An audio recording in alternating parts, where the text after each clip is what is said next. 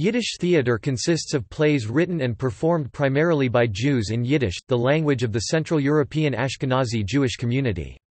The range of Yiddish theater is broad: operetta, musical comedy, and satiric or nostalgic revues, melodrama, naturalist drama, expressionist and modernist plays. At its height, its geographical scope was comparably broad. From the late 19th century until just before World War II, professional Yiddish theater could be found throughout the heavily Jewish areas of Eastern and East Central Europe, but also in Berlin, London, Paris, Buenos Aires, and New York City.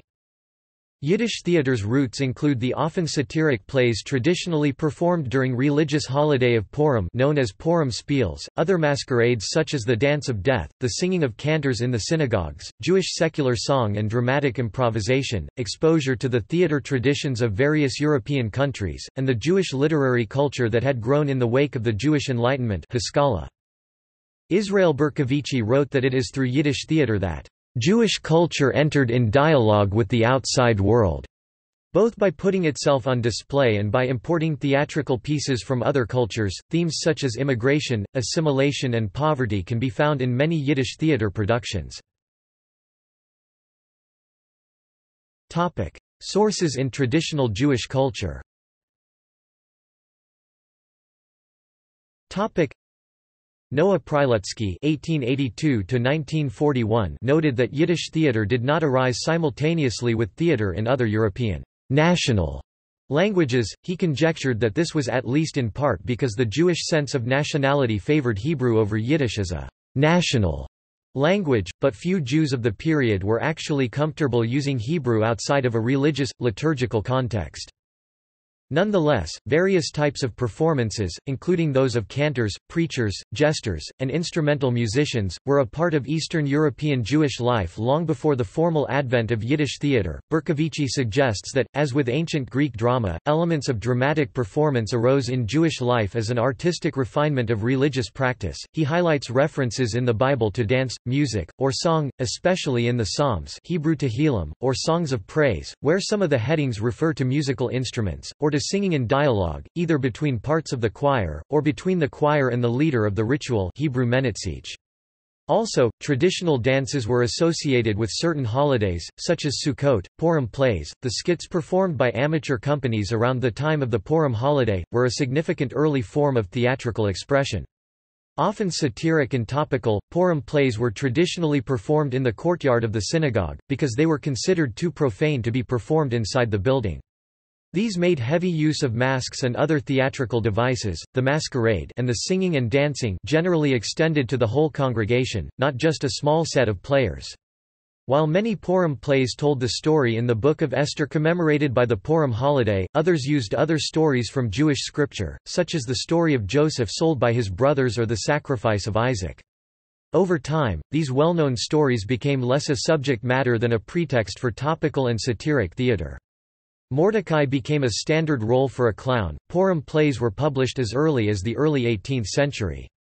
At least 8 Purim plays were published between 1708 and 1720. Most of these do not survive, at least some were burned in autos da fe, but one survives in the Jüdische Merkwürdigkeiten 1714, a collection by Johann Jakob Schutt 1664–1722. Another similar current in Jewish culture was a tradition of masked dancers performing after weddings.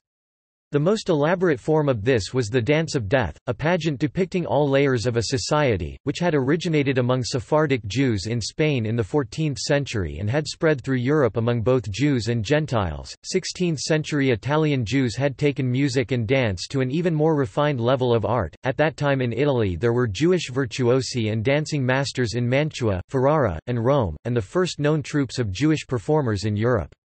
Less refined versions of the same also occurred in 18th-century Germany. Additionally, there was a rich tradition of dialogues in the Jewish poetry known as tacsimony, dating back at least to Yehuda al-Harizi in 12th-century Spain. Al-Harizi's work contained dialogues between believer and heretic, man and wife, day and night, land and ocean, wisdom and foolishness, avarice and generosity. Such dialogues figured prominently in early Yiddish theater. The origin of theater in Christian societies in Europe is often traced to passion plays and other religious pageants, similar in some ways to the Purim plays. In the Middle Ages, few Jews would have seen these. They were often performed in the courtyards of Christian churches, few of which were near the Jewish ghettos, on Christian holidays, and they often had significant anti-Semitic elements in their plots and dialogue. However, in later times, the Romanian Orthodox Christmas tradition of Irazi minstrel shows centered around the figure of Herod the Great, Rom, Irod, which were the origin of Romanian language theatre, definitely influenced Purim plays and vice versa. Jews had far more exposure to secular European theatre once that developed. Meistersinger Hans Sachs' many plays on Old Testament topics were widely admired by the Jews of the German ghettos, and from the 16th century through the 18th, the biblical story of Esther was the most popular theatrical theme in Christian Europe, often under the Latin name Acta Ahasuerus. Early years pre-1876.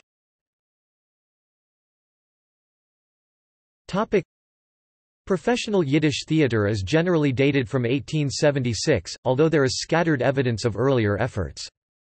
Besides some 19 amateur Yiddish-language theatrical troupes in and around Warsaw in the 1830s, there was also, according to one contemporary source, a professional company that in 1838 performed before a receptive audience of both Jews and Gentiles a 5-act drama Moses, by a certain Ashert Spirer of Vienna, with well-drawn characters and good dramatic situations and language. The same source relates that this theatre had among its patrons a number of Russian military officers, including one general who was considered a protector of it, a circumstance that suggests the difficulties it faced. Around the same time, there are indications of a traveling Yiddish-language theatre troupe in Galicia, organized along the lines of an English or Italian theatre troupe. In 1854, 2 rabbinical students from Zhytomyr put on a play in Berdichev. Shortly afterward, the Ukrainian Jew Abraham Goldfaden, generally considered the founder of the first professional Yiddish theatre troupe, attended that same rabbinical school, and while there is known to have played in 1862 a woman's role in a play, Serkele, by Solomon Ettinger. Shortly after that 1869, according to one source, Goldfaden wrote a dialogue Svi Shkanes, Two Neighbors, apparently intended for the stage, and published with moderate success. A short-lived Yiddish theatre in Odessa in 1864 performed dramas Esther and Athaliah. Abraham Ber Gottliber's Dektik, like Ettinger. Serkele, was written between 1830 and 1840, but published much later. Israel Axenfeld, died c. 1868, wrote several dramas in Yiddish, which were probably not staged in his lifetime. Another early Yiddish dramatist was Joel Ber Falkovich, Reb Chimele der Kozen, Odessa, 1866, Rochelle die Singurin, Zhytomyr, 1868. Solomon Jacob Abramowitsch Die Taxi 1869 has the form of a drama, but, like Eliakim Zunzer later Mekarat Yosef Vilnius, 1893, it was not intended for the stage. Hirsch Lieb Seegetter (1829–1930) wrote satirical Purim plays on an annual basis and hired boys to play in them. Although often objected to by rabbis, these plays were popular, and were performed not only on Purim but for as much as a week afterwards in various locations. Another current that led equally to professional Yiddish theatre was a tradition resembling that of the troubadours or Minnesänger, apparently growing out of the music associated with Jewish weddings, and often involving singers who also functioned as cantors in synagogues. The first records of the early Brodersinger or Broders singers are the remarks of Jews passing through Brody, which was on a major route of travel, generally disapproving of the singing of songs when no particular occasion called for music. The most famous of the singers from Brody was the itinerant Burl Margulis (1815–1868), known as Burl Broder, Burl from Brody. 24 of his 30 surviving songs are in the form of dialogues. Another influential performer in this style was Benjamin Wolf Ehrenkrantz (1826–1883), known as Velvel Zabarher. Berkovici describes his work as mini melodramas in song. Such performers, who performed at weddings, in the salons of the wealthy, in the summer gardens, and in other secular gathering places of the Eastern European Jews, were not mere singers. They often used costumes and often improvised spoken material between songs, especially when working in groups. Israel Grodner, later Goldfaden's first actor, participated in an outdoor concert in Odessa in 1873 with dialogues between songs comparable to much of what was in Goldfaden's earliest plays. Goldfaden himself was already a noted poet, and many of his poems had been set to music and had become popular songs, some of which were used in that 1873 performance. Finally, around this time Yiddish was establishing itself as a literary language, and some Jews with secular interests were familiar with the dominant theatrical traditions of their respective countries. Given this burgeoning literary intellectual culture, within a year or two of Goldfaden's founding the first professional Yiddish theater troupe, there were multiple troupes, multiple playwrights, and more than a few serious Yiddish theater critics and theoreticians. Goldfaden and the birth of Yiddish theater in Romania.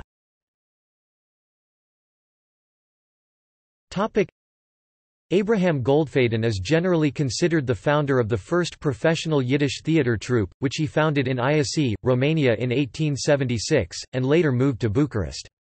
His own career also took him to Imperial Russia, Lvov, and New York City. Within 2 years of Goldfaden's founding of his troupe, there were several rival troupes in Bucharest, mostly founded by former members of Goldfaden's troupe. Most of these troupes followed Goldfaden's original formula of musical vaudeville and light comedy, while Goldfaden himself turned more toward relatively serious operettas about biblical and historical subjects, especially after his own company left Bucharest for an extended tour of the cities of Imperial Russia.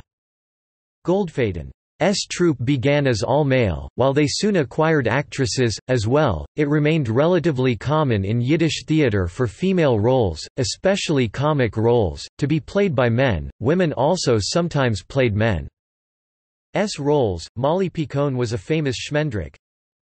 Many early Yiddish theater pieces were constructed around a very standard set of roles: a prima donna, a soubrette, a comic, a lover, a villain, a villainess, or intriguer, an older man and woman for character roles, and one or two more for spares as the plot might require, and a musical component that might range from a single fiddler to an orchestra.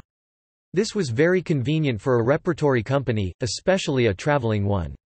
Both at the start and well into the great years of Yiddish theater, the troupes were often in one or another degree family affairs, with a husband, wife, and often their offspring playing in the same troupe.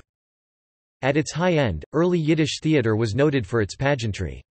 A pageant about the coronation of Solomon, presented on the occasion of the 1881 coronation of Carol I of Romania, was described by Ion Gica as among the most imposing things that paraded the coronation.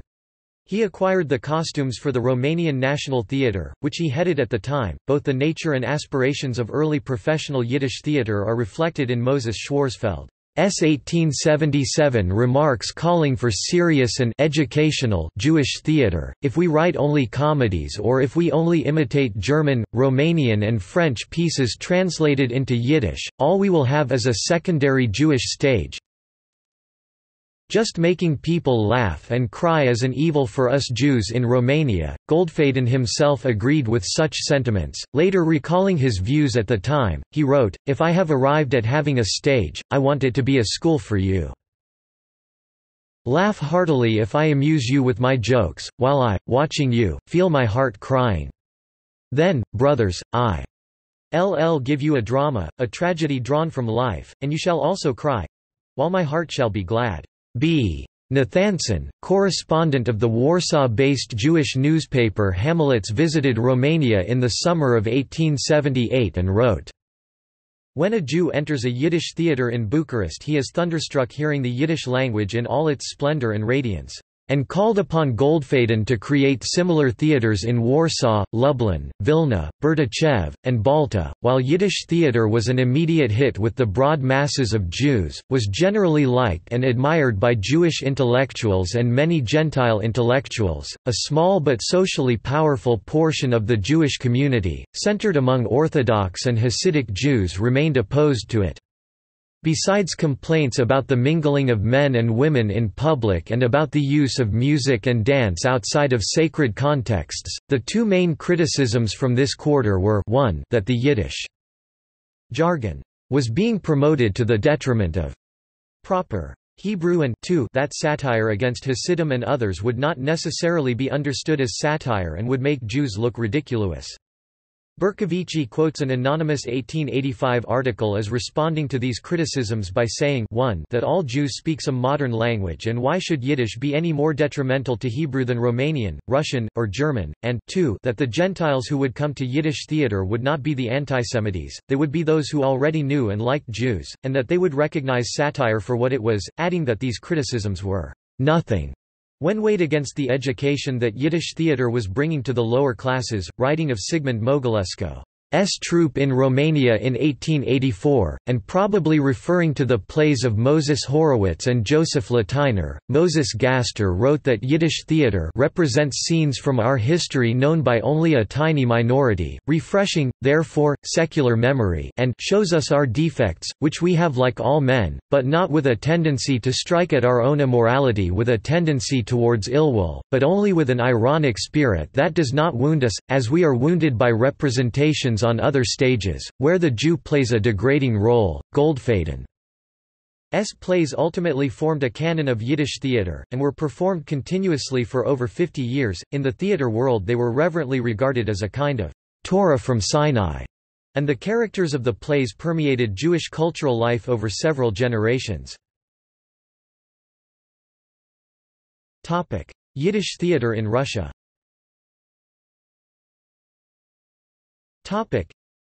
If Yiddish theatre was born in Romania, its youth occurred in Imperial Russia, largely in what is now Ukraine.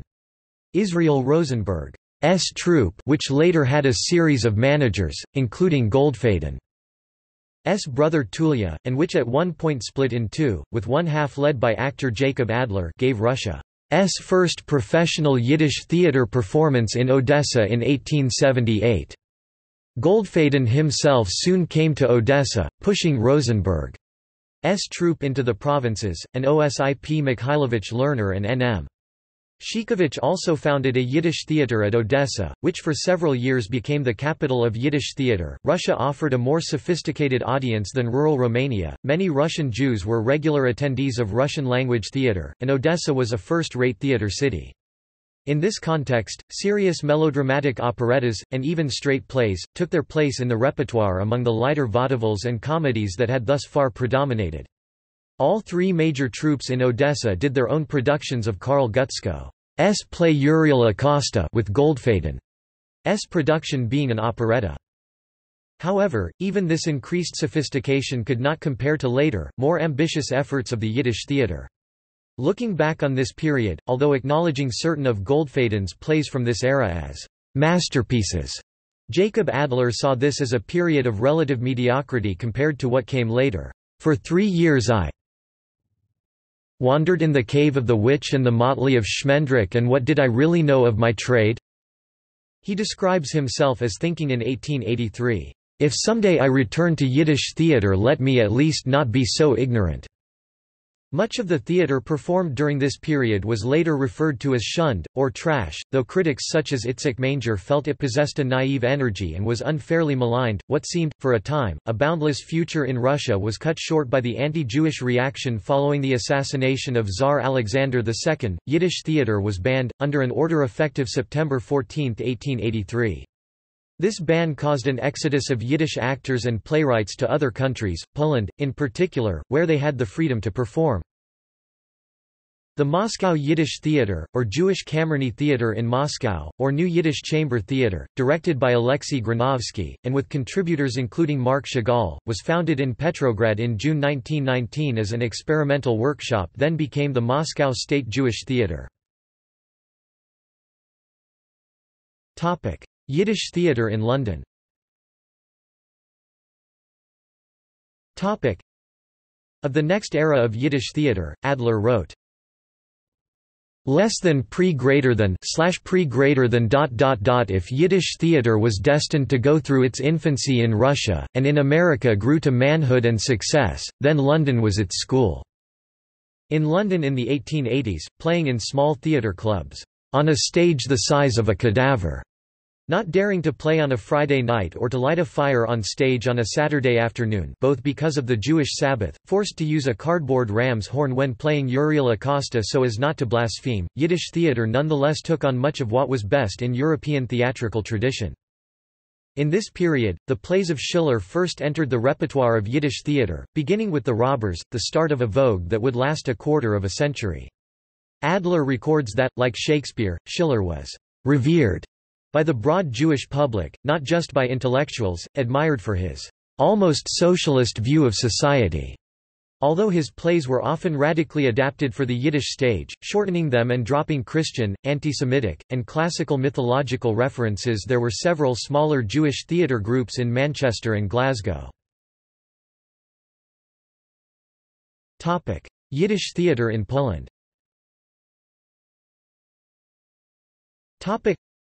Poland was an important center of Yiddish theatrical activity, with more than 400 Yiddish theatrical companies performing in the country during the interwar period. One of the most important companies, the avant-garde Vilna Troupe, formed in Vilna, as its name suggests, but moved to Warsaw in 1917. The Vilna troupe employed some of the most accomplished actors on the Yiddish stage, including Avram Morevsky, who played the Meropolier Tzaddik in the first performance of the Dybbuk, and Joseph Bulow, who was the lead actor of the Vilna troupe and went on to further accomplishments with Maurice Schwartz's Yiddish Art Theatre in New York.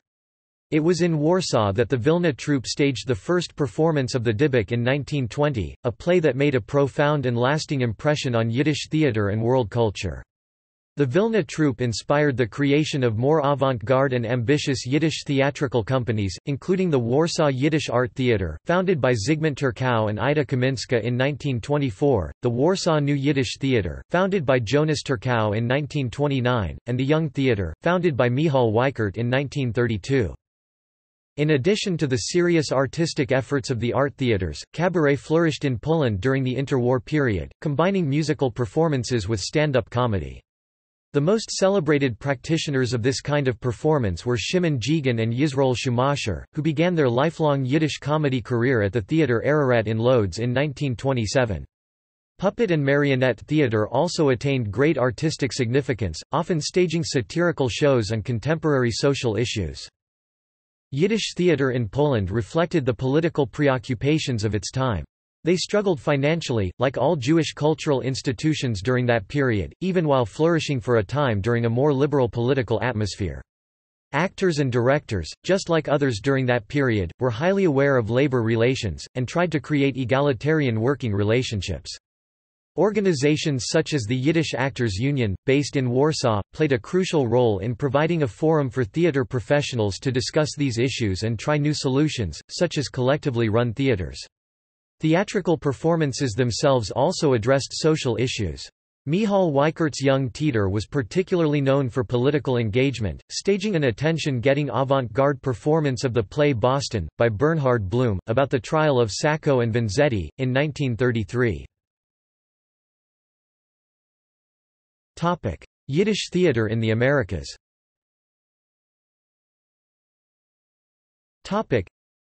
The 1883 Russian ban on Yiddish theater, lifted in 1904, effectively pushed it to Western Europe and then to America.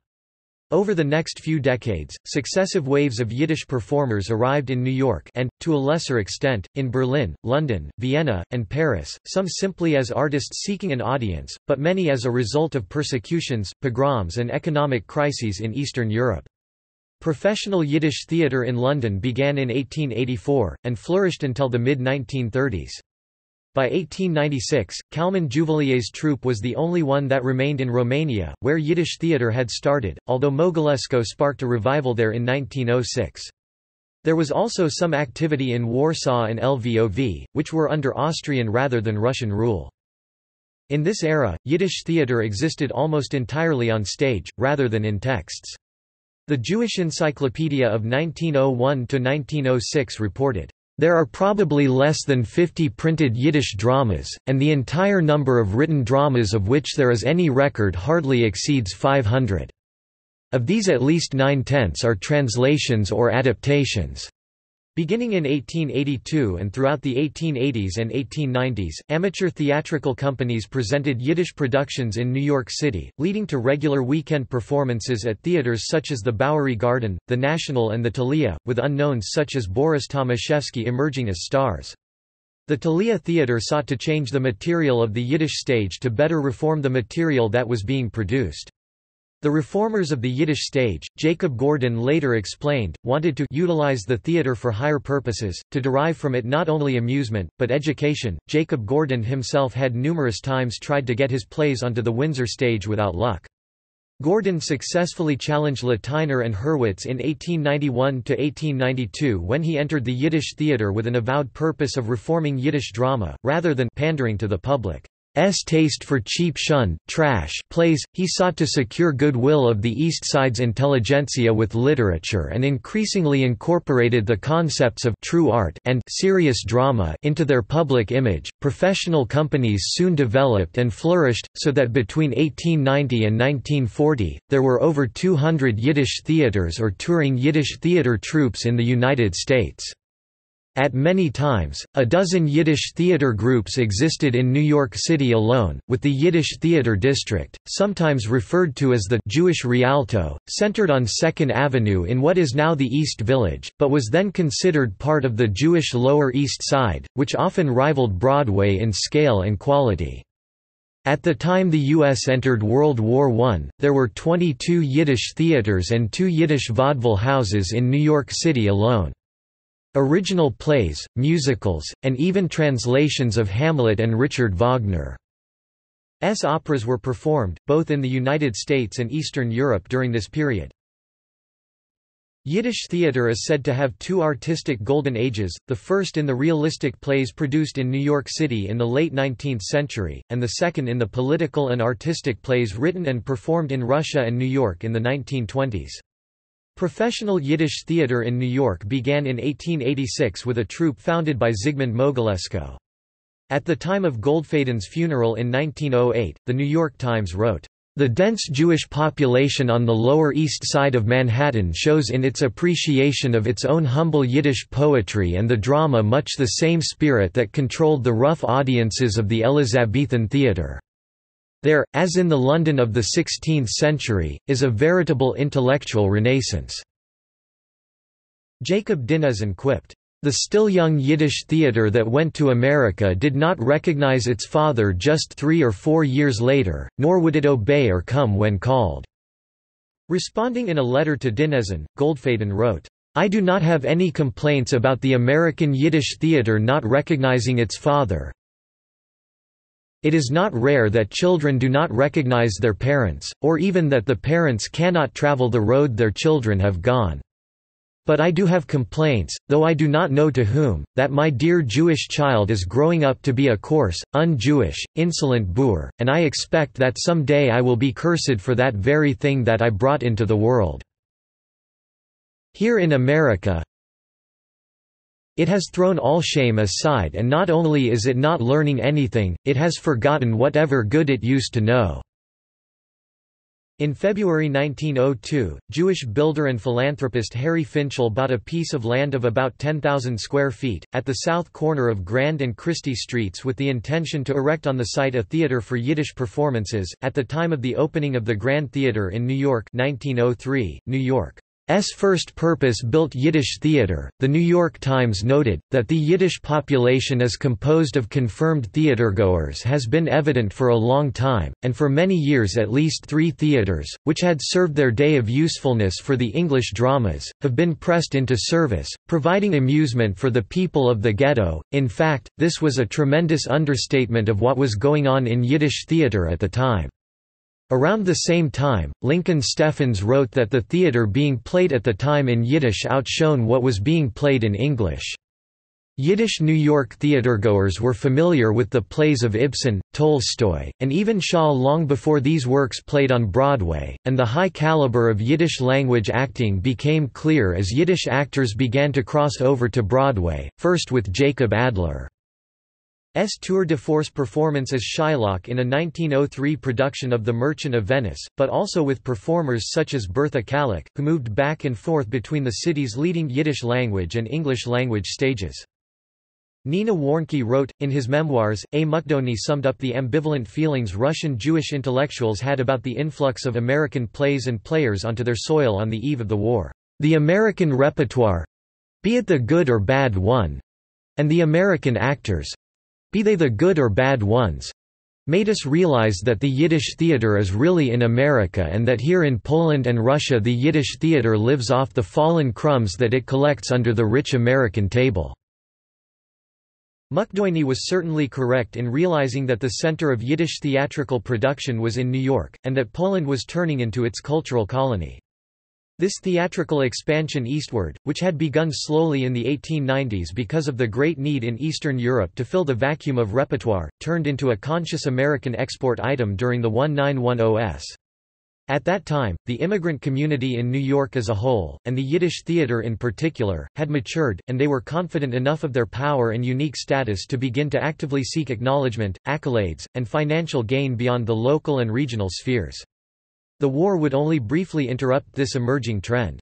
What Clara Young was one of the first to discover, actors such as Molly Picone and Ludwig Satz would realize during the interwar period, Poland offered not only a lucrative market for American Yiddish actors, but also an environment where up-and-coming performers could more easily achieve a career breakthrough than in New York.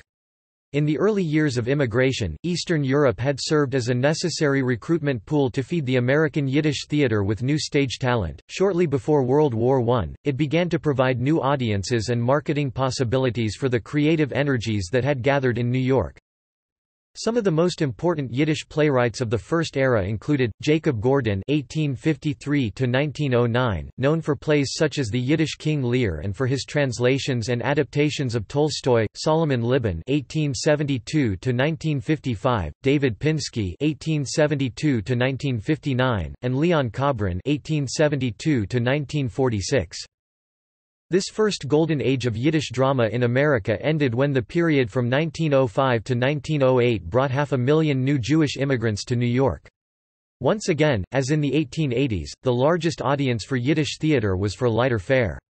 The Adlers and Kenny Lipson hung on doing classic theater, but Boris and Bessie Tomaszewski returned to the earlier style, making a fortune off of what the Adlers despised as shunned trash theater. Plays like Joseph Latiner The Jewish Heart succeeded at this time, while Gordon's late plays like Dementia Americana 1909 were initially commercial failures. It would be 1911 before the trend was reversed, with Adler's commercially successful production of Tolstoy's The Living Corpse, also known as Redemption, translated into Yiddish by Kobrin. Both the more and the less serious Yiddish theater persisted. As Lula Rosenfeld writes, "Art and shunned alike would find their audience." The Yiddish theater continued to have its ups and downs. In 1918, Isaac Goldberg could look around himself and reasonably write that, "The Yiddish stage, despite the fact that it has produced its greatest dramatists only yesterday, is already, despite its financial successes, next door to extinction." Quote, "As it happens, it was on the dawn of a second era of greatness." A 1925 New York Times article asserts that the Yiddish theater has been thoroughly Americanized. It is now a stable American institution and no longer dependent on immigration from Eastern Europe. People who can neither speak nor write Yiddish attend Yiddish stage performances and pay Broadway prices on 2nd Avenue. Quote, "This is attributed to the fact that Yiddish theater is only one of the expressions of a New York Jewish cultural life." In full flower, famous plays of this second golden era were The Dybbuk 1919, by S. Ansky, considered a revolutionary play in both Yiddish and mainstream theater.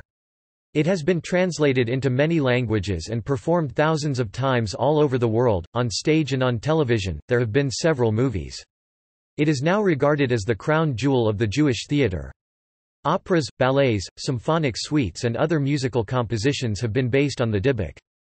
In earlier years it was considered so significant that parodies about the Dybbuk were written and performed in Europe and the United States, and Sky wrote a number of other plays, 4 of which are included in his Gesammeltschriften, long out of print. One, Day and Night, is, like the Dybbuk, a Hasidic Gothic story. The other 3 plays have revolutionary themes, and were originally written in Russian, Father and Son, in a conspiratorial apartment, and The Grandfather. All 4 have recently been republished in a bilingual Yiddish-English edition. Also notable are The Golem by H. Leivik (1888–1962), as well as the plays of Sholem Aleichem. Buenos Aires, Argentina figured prominently in Yiddish theater between the wars. While pre-war Yiddish theater in Argentina had bordered on burlesque, shortly after World War I Tomaszewski and others brought their companies to Buenos Aires for the off-season when New York theaters were closed for the summer, the Argentine winter.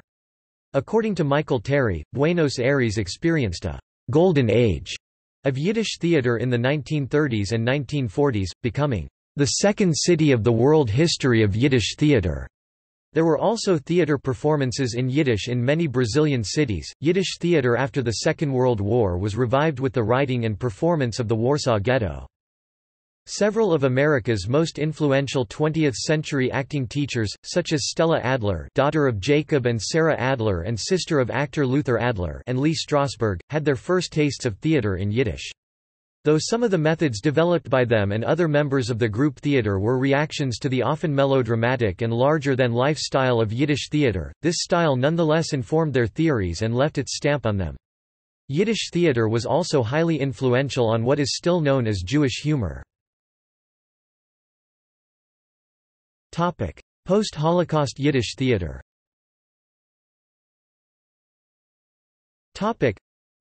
Like the rest of Yiddish-language culture, Yiddish theater was devastated by the Holocaust.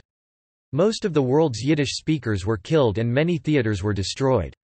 Many of the surviving Yiddish-speaking Ashkenazim emigrated to Israel, where many assimilated into the emerging Hebrew language culture, since Yiddish was discouraged and looked down upon by Zionists. In Soviet Union, the Moscow State Jewish Theater continued to perform until 1948, when it was shut down. Although its glory days have passed, Yiddish theater companies still perform in various Jewish communities. The Folksbiene People's Theater Company in New York City is still active 90 years after it was founded. New Yiddish Rep, founded in New York City in 2007, has been very successful at producing Yiddish shows for a younger audience than the senior citizen-oriented Folksbiene. The Dora Wasserman Yiddish Theatre of Montreal, Quebec, Canada has been active since 1958. The Esther Rachel and Ida Kaminska Jewish Theatre in Warsaw, Poland and the State Jewish Theatre in Bucharest, Romania also continue to perform plays in Yiddish, with simultaneous translations into Polish and Romanian respectively. Although Yiddish theatre never truly caught on in the State of Israel, the Yiddishspiel Theatre Company, founded in 1987, is still producing and performing new plays in Tel Aviv. The longest-running Yiddish production in Israel, which was also one of the few commercial Yiddish theatrical successes post-Holocaust, was Pesach Burstein's production of Itzik Manger's Songs of the Megillah, Yiddish, Megil Lieder. It also released on Broadway in 1968 to favorable reviews as Megillah of Itzik Manger. The career of the Burstein troupe has recently been documented in the documentary film The Comediant. Opera singer and actor David Serrero is bringing Yiddish theater, adapted in English, back to the Lower East Side of New York, with plays such as The Yiddish King Lear. In popular culture. The 1987 musical on Second Avenue is an off-Broadway musical and looks back at Yiddish theater on New York's Second Avenue. It had a successful revival in 2005, with a cast led by Mike Burstyn, and was nominated for 2 Drama Desk Awards. One of Alan Menken's first musicals, the C.1974 Dear Worthy Editor, was based on the letters to the editor of Jewish American newspaper Daily Jewish Forward, featuring the struggles of Eastern European Jews from the turn of the century as they tried to assimilate while hold onto their culture. See also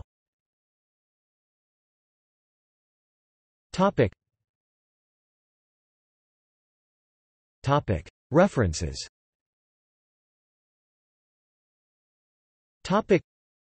Notes. Bibliography.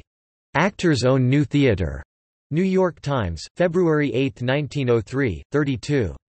This article also reviews a production of Latainer's melodrama Zion, or On the Rivers of Babylon at the Grand Theatre, and gives a quick survey of the history and character of Yiddish theatre and its audience in New York at that time. Burial of a Yiddish Poet. New York Times, January 12, 1908, 8. Partial list of plays by Goldfaden. The names are useful, but some of the dates are certainly incorrect. Retrieved January 11, 2005. Note, this list contains fewer than half of Goldfaden's plays, and many of the names as well as dates are incorrect. Adler, Jacob, A Life on the Stage, a Memoir, translated and with commentary by Lula Rosenfeld, Knopf, New York, 1999, ISBN 0-679-41351-0. Berkovici, Israel Berkovish, Yisrael, O Suta de Ani de Titru Evreiesc in Romania. 100 Years of Yiddish, Jewish Theatre in Romania. Second Romanian language edition, revised and augmented by Constantine Macuica. Editora Integral, an imprint of Editorial Universala, Bucharest 1998. ISBN 973-98272-2-5. Snippet preview on Google Books. This edition is based on Berkovici's own 1982 Romanian translation of his originally Yiddish-language work 100 Your Yiddish Theater in Romania, 1876–1976, published in 1976. Berkovish, Yisrael, 100 Your Yiddish Theater in Romania, 1876–1976. Bucharest, Criterion, 1976, full text via the Internet Archive. Berkowitz, Joel. Avram Goldfaden and the Modern Yiddish Theatre, The Bard of Old Constantine. PDF, PAKN Trieger, No. 44, Winter 2004, 10–19, gives a good sketch of Goldfaden's career, and also discusses 20th-century approaches to the Goldfadenian repertoire. Berkowitz, Joel, Shakespeare on the American Yiddish Stage. Iowa City, University of Iowa Press, 2002. Berkowitz, Joel, ed., Yiddish Theatre, New Approaches. London, Littman Library of Jewish Civilization, 2003. Shira, Susan. 100 Years of Yiddish Theatre Celebrated. New York Times, October 15, 1982, c. 28. Goldberg, Isaac, New York's Yiddish Writers in the Bookman, Volume 46 684–689, Dodd, Mead and Company, New York, 1918. Melamed, S.M., The Yiddish Stage, New York Times, September 27, 1925 X2, Peñalosa, Fernando. The Dybbuk, Text, Subtext, and Context. Ciderboim Books, 2012. Peñalosa, Fernando, T.R. Parodies of Enskeis The Dybbuk, bilingual edition. Ciderboim Books, 2012. And Sky, S4 Plays, bilingual edition, T.R. Fernando Peñalosa. Ciderboim Books, 2013. Sandro, Nama, Vagabond Stars, A World History of Yiddish Theatre. Harper & Row, 1977, reissued by Syracuse University Press, 1995. Sandro, Nama, The Father of Yiddish Theatre, Zamir, Autumn 2003 PDF, 9–15. This publication from the Zamir Chorale of Boston contains numerous articles on topics related to Yiddish theatre. Wiernik, Peter, and Richard Gottheil. Jewish Encyclopedia. Volume 4. New York, Funk and Wagnalls, 1903. p. 653–654. Online version Jewish Encyclopedia 1901–1906. Topic. External links. Topic. Jewish theatre in Vilna in the interwar period on the Yad Vashem website. New Yiddish Rep. Overview of Yiddish theatre. Yiddish theatre in America. California Institute for Yiddish Culture and Language. Yiddishspiel Theatre in Tel Aviv. Folksbiene. Yiddish Theatre in London, online exhibition of the Jewish Museum, London. National Jewish Theatre in Warsaw. Dora Wasserman Yiddish Theatre, Siegel Center for Performing Arts. Yiddish Theatre placards collection at the New York Public Library, including items from New York and Buenos Aires. Yiddish Research Bibliography and Guide at the New York Public Library. Contemporary posters, Jewish theatre posters. YIVO Encyclopedia entry on Yiddish theatre. Finding aid for the records of the Yiddischer Artistenverein at the Center for Jewish History. Finding aid for the collection on Yiddish theatre at the Museum of the City of New York.